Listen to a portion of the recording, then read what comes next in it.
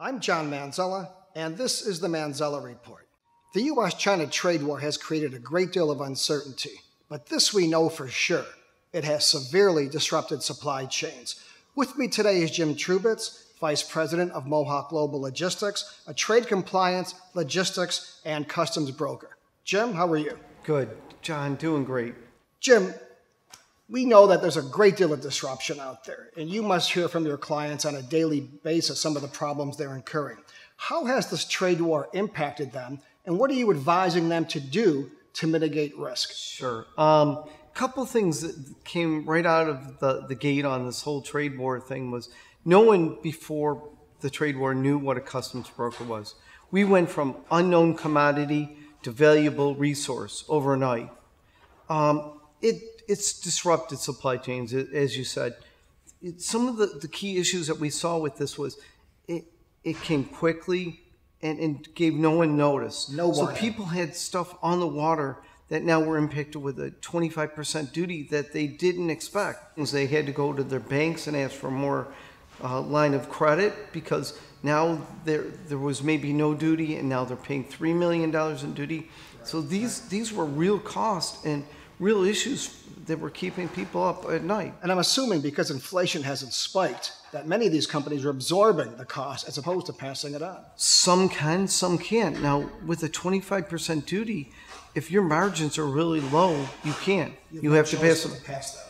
And then there's the issue that a lot of companies were having where they were showing it as a separate line in case they got an exclusion later on.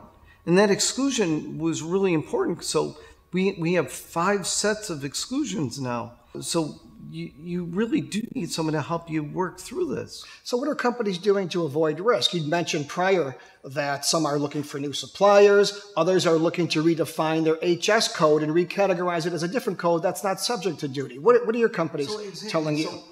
They always say, know before you go, do your due diligence.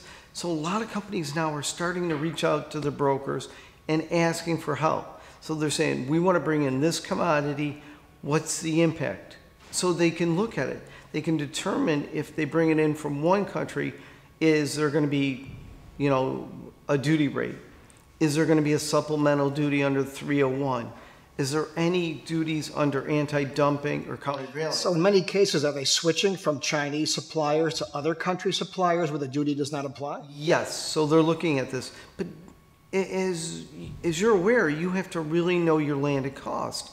And up to this point, I think a lot of people just said, okay, the duty rate's 5%, we're just going to throw it on there and we'll estimate the freight.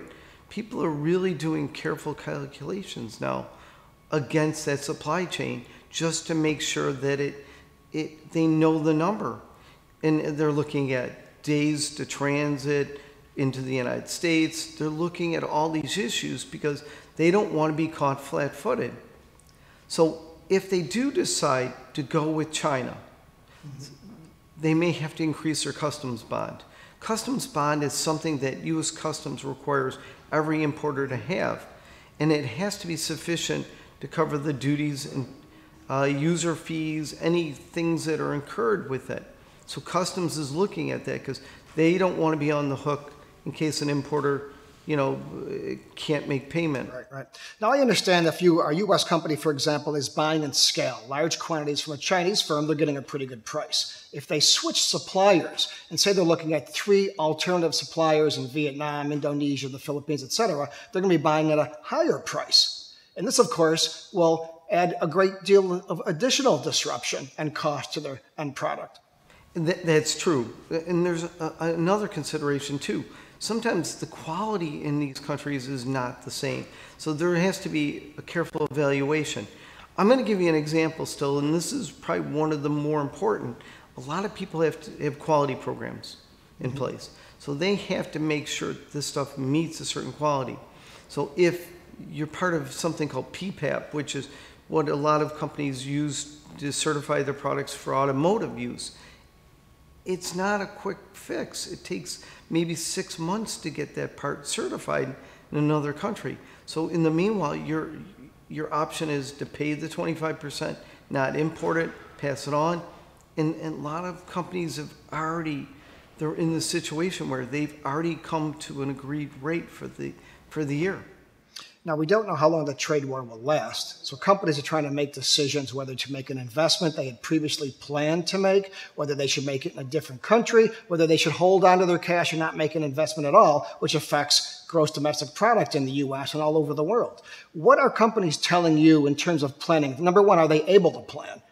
In many cases, they can't because things are changing day to day. Exactly. And I think when it came to Mexico, I think it caught everybody flat-footed. Now they're saying, okay, fine, maybe we could use Mexico as an option. Now they're rethinking that as well.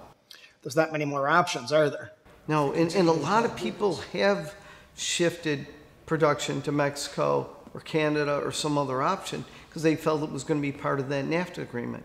So now they're rethinking that as well. And they're not sure what could be the next country to be on the target list. So to summarize, number one, you will look at various suppliers from other countries, from alternate countries that are not impacted by a U.S. duty. Number two, look at the tariff code on your product and see whether or not you can change that so you opt into a different category with no duty or a lower duty, correct? That's correct. And so what's been happening with a lot of importers now is they've never really reviewed their tariff classification. It was close enough if it was 5% or whatever the tariff number was. They never really looked at it that closely. Now they're paying attention to it. The second thing that's happening is they're doing tariff engineering. So in some cases, sometimes there's a lower duty rate on parts. So now maybe they're not going to bring in the finished article, they're only going to bring in the parts. So everything's being evaluated on a case-by-case basis. So in that case, if they don't bring in the finished product, but they bring in the components and then perhaps assemble them in the U.S., assemble them in the U.S. and Mexico, that type of thing? Yep, exactly. So there is a tremendous advantage, but you have to do the analysis. You just can't. So, and this is where it takes some time, but better to do this beforehand than to get this surprise later on. And, you know, the duty impact is big. Well, Jim, I appreciate your time. I suspect you're busier now than you've been in years. And thank you very much for your time. Thank you.